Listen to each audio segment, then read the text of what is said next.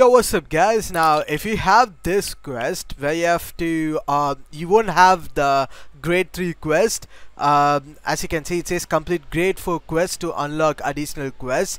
Well, basically I didn't even complete anything, like I have zero of anything, so that's why I don't have the grade 3. So if you have this, then you need to complete all the grade 4 quest to get the grade 3 quest. But yeah everyone, if you have this, don't get confused with this. You need to complete these things in order to get the grade 3 quest. So yeah everyone, that's it for the video, and I'll see you guys on my next video. Until then, goodbye.